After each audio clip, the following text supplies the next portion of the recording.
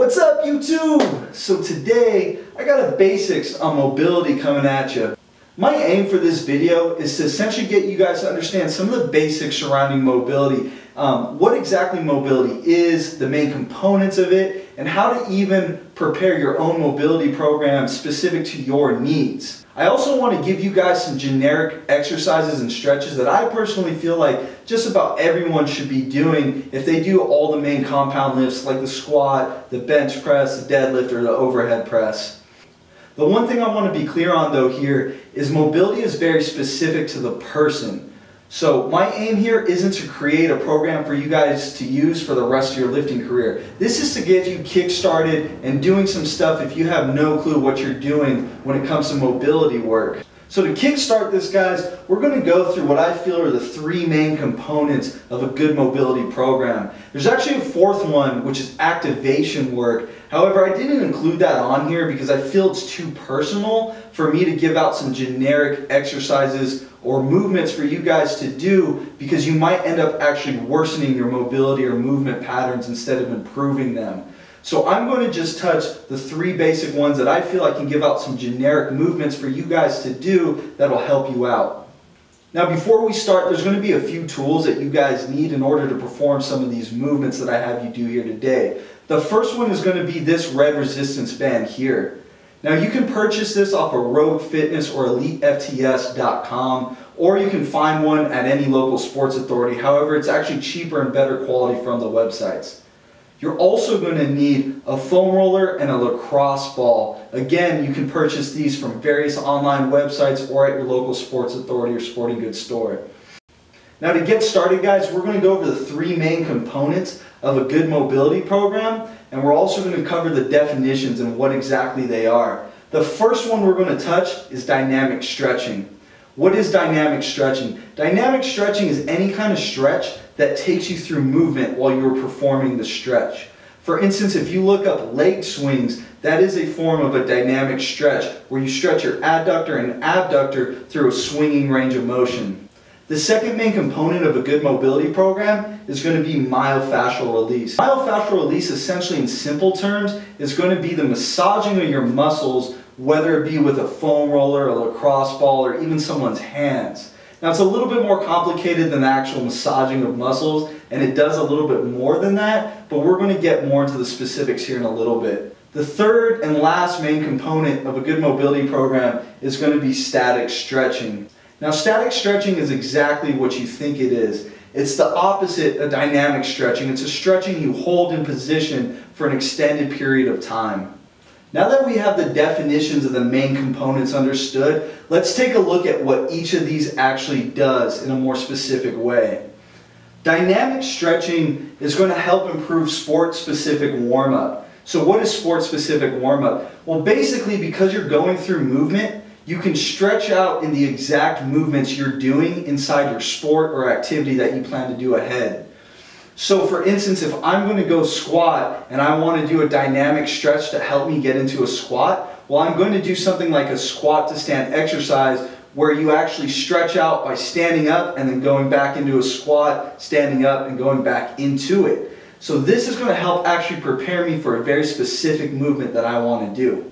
Dynamic stretching also increases your body temperature, which is another important part of a good warm-up. You want to actually be physically warm to prepare yourself to go lift weights. The last thing dynamic stretching does is it actively engages your muscle bellies. So what does that mean? Well, not only are you stretching certain muscle bellies when you go through these ballistic ranges of motion, you're also activating certain muscles in order to perform this movement. So it prepares you again to be sport specific for the activities you're going to be doing ahead. Now myofascial release, what does myofascial release do? AKA foam rolling, lacrosse ball rolling, stuff like that.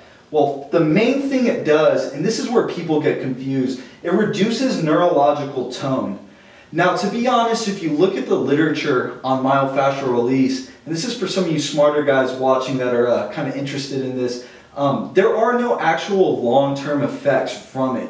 Every study they've ever done on it show it's actually pretty short-lived what you get out of foam rolling, but that doesn't mean it's useless. What it does do is it seems to reduce neurological tone, meaning when your muscles get really tensed up, That's from the overactivity of your brain sending signals to those muscles, and they're just constantly being tensioned on.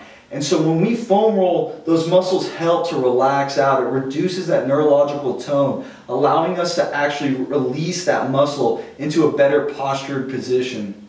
Myofascial release also reduces soreness. Now this isn't necessarily a benefit in the sense of our mobility. However, it's just kind of a mental benefit we get if we're squatting very frequently, maybe 2, 3, or 4 times a week. This will allow us to actually go into the gym and perform these movements we need to do without having to deal with that nagging soreness. The last thing myofascial release does, which is what I kind of covered up top, is it temporarily increases your flexibility. Again, a lot of people started to hate on foam rolling when they started going through the literature and realized it didn't do much long term. But what it does do is before you go lift, you get a temporary boost in your flexibility if you just foam roll out or use a lacrosse ball to kind of loosen your muscle bellies up. And even though it's not long term, in the short term we can get better ranges of motion on the movements we need to be doing. We can better position ourselves into the spots we need to be in when we're lifting. So lastly, down here we have static stretching. So what exactly does static stretching do? Well, the main thing, it's going to correct muscle and postural imbalances. So how does it do that? Or what is a muscle and postural imbalance? So if you've ever seen someone with slumped over shoulders, or their butt sticks way out and their abs are way overextended, these are postural issues. And a lot of the time when people are in those positions for a long time, their muscle bellies actually get short. And dynamic stretching and myofascial release usually aren't going to be enough to fix those postural issues over the long term. So static stretching, not only does it help get us back into better positions, it creates long-term flexibility increases. And that's very important for maintaining our good posture and muscle balance throughout our body. Alright, now that you guys got the 3 main components understood of a basic mobility program, we're going to move on to some exercises and some stretches you guys can be doing at home. Now I want to make this clear, this is just kind of like a kickstart package, so to say, for a mobility program. This is very generic, and these exercises I'm giving you guys today are just things that I've noticed almost every lifter needs to be doing. However, everyone's going to have their own mobility problems that they need to address specifically for themselves. You guys will need to be able to do your own research at home and figure out what exactly is going on with your body and figure out other mobility exercises to perform for those problems. This is just kind of a one and done overall of the whole body that I feel everyone should be doing pre and post workout. Alright, now it's time to actually show you guys these exercises. So if you have those tools already at hand that I listed earlier, go ahead and grab them and come back to this video. Alright guys, time to start narrating. So you're going to grab that red band I had you get earlier, and you're going to perform what's called a banded shoulder dislocation. Main things to point out on this exercise, my elbows are completely locked out as I'm doing this, and I'm rotating with both arms at the same time, forward and back. However, in a second, I'm going to get more range of motion by doing one arm at a time. Another thing to notice is my completely creepy stare. I have no clue why the hell I was looking at the camera like that, but it's kind of disturbing. You don't need that for maximum mobility. Also note, this would be considered a dynamic stretch. This next one here, guys, is another dynamic stretch. It's called a leg swing. This one's really good to start the workouts off with. So what you want to do is essentially just grab onto something and basically swing your legs left to right and then forward and back, always making sure your abs are held tight. Now here, guys, you can see that I'm going to start myofascially releasing my glute med, my abductors, my adductors, and my TFL. I'm starting here on the glute.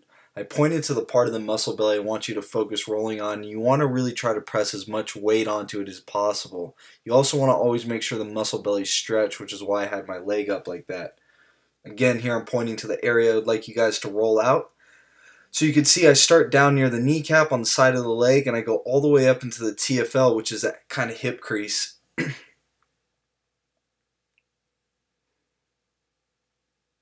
On this part, now I'm focusing on the adductor, the muscles that bring the knees together, and I'm really kind of getting in there deep by sticking my leg out and kind of showing off dad ass.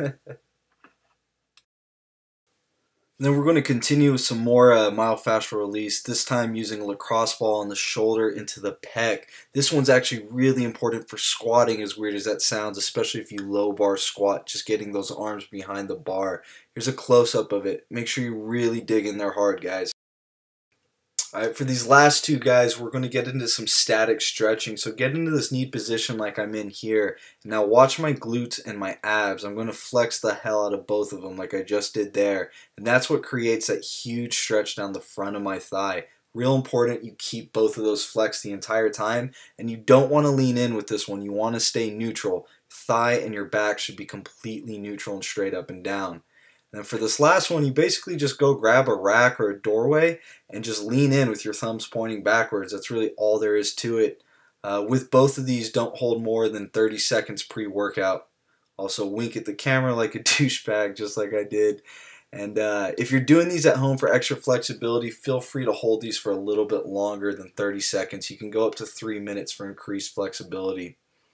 Alright guys, so there's a how-to on the basics of mobility and where to get started with a simple program for all you guys to try out. Now what I want you to realize here that I'm going to stress again is your mobility needs are very specific to you, and there could be thousands of issues going on with your body. The only way for you to ever actually have a very specific mobility program for yourself is to go out and research what issues you're having. For instance, again, if you have like lumbar flexion in a deadlift, you need to go out and research what's causing that, figure out the problem, and then address it with specific mobility exercises to target that problem.